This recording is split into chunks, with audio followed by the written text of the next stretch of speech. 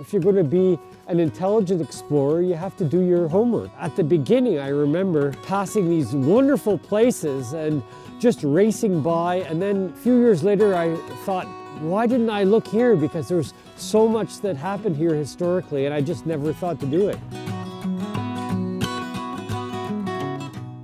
I spend a certain amount of time pulling sleds, kayaking, hiking, but I also spend a lot of time at my desk writing and researching the trips I'm about to do. And that makes them richer because I can see historic sites on every point of land and I know where they are. If you want to continue to do this sort of travel, you have to grow with the program.